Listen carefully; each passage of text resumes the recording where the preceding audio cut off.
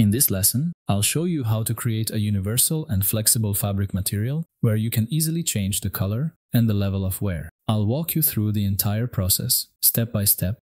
My name is Nikita. On this channel, you'll find a lot of useful lessons on the topic of architectural visualization.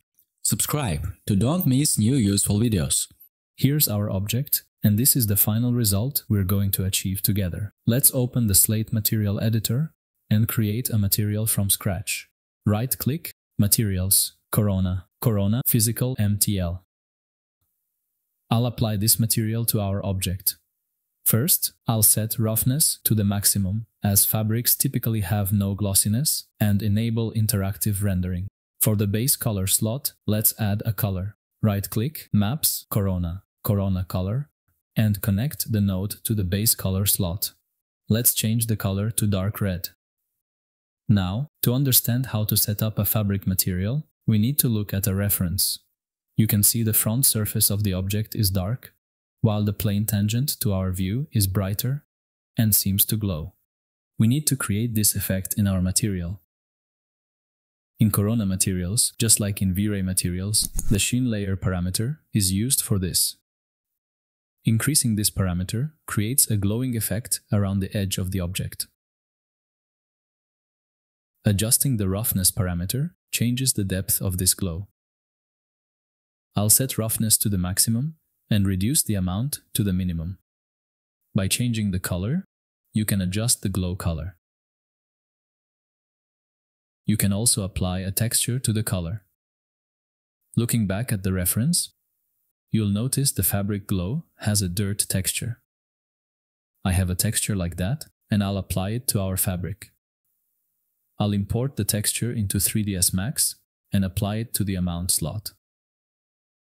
In instance mode, you can see the dirt texture on the object. However, the texture has visible seams because it's not seamless. To fix this, coronarender offers a great tool. Right-click, Maps, Corona Triplanar, and add this node to the chain. Apply the texture to the X slot and connect Corona Triplanar to the sheen amount slot. Now, by adjusting the scale parameter in Corona Triplanar, I can change the texture scale. To reduce the texture's impact, select the material, go to the sheen amount parameter, and lower the influence to around 20%.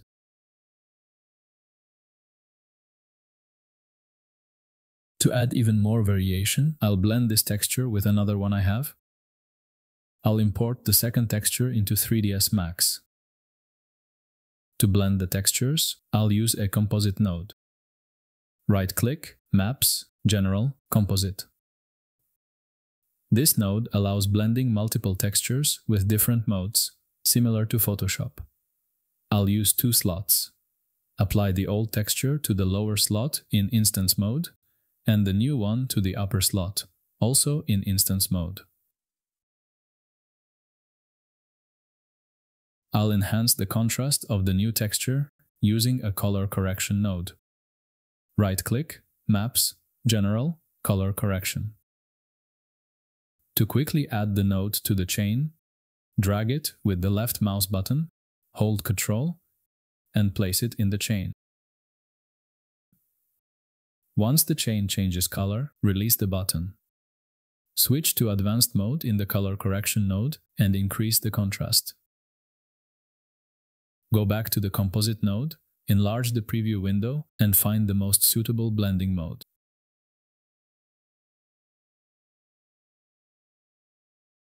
I think Subtract works best. Lower the opacity parameter to reduce the texture's influence, and connect the Composite node to the sheen amount slot. Now you can see how much more varied the wear texture has become.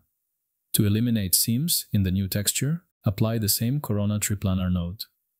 Copy it by holding Shift, then drag and drop it into the chain with Ctrl. Connect it to the X slot. Okay, that's what we need. We could end here, but I want to improve our material. You can find a scene from this lesson on my Patreon. The link is in the description. Let's temporarily disable the sheen amount parameter and work on the base color slot. I'll add some roughness texture to it. Copy the first roughness texture with Shift and blend it using a Mix node. Right-click, Maps, General, Mix. The Mix node blends different colors or textures using a black and white map. Connect the original color to color 1 and connect the Mix node to the base color slot. Use the roughness texture for the mix amount slot. For color 2, I'll connect the Corona color node through a color correction node.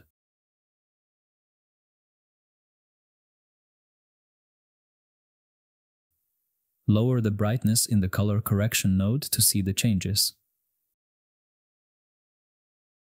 Apply Corona Tree Planner here as well. Re-enable the sheen amount chain and slightly reduce its intensity to tone down the fabric's glow. Next, I'll add a normal map to simulate fabric wrinkles. Import the normal map into 3ds Max and connect it to a Corona normal node.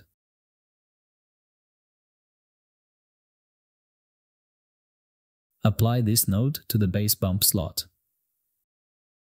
Enable Add Gamma to input in the Corona normal node for proper functionality. Use Corona Tree Planner to eliminate seams and adjust the wrinkle intensity with its parameters. Finally, I'll add a bump map to the fabric. Import the bump texture,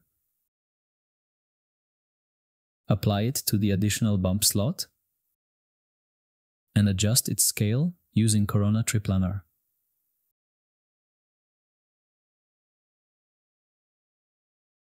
To tidy up the chain, select it and press C. To fine-tune the base color, I'll add a color correction node and adjust the brightness and contrast. Don't forget to leave a like if you find this lesson helpful. Share your opinion in the comments. Your feedback is important to me. See you next time.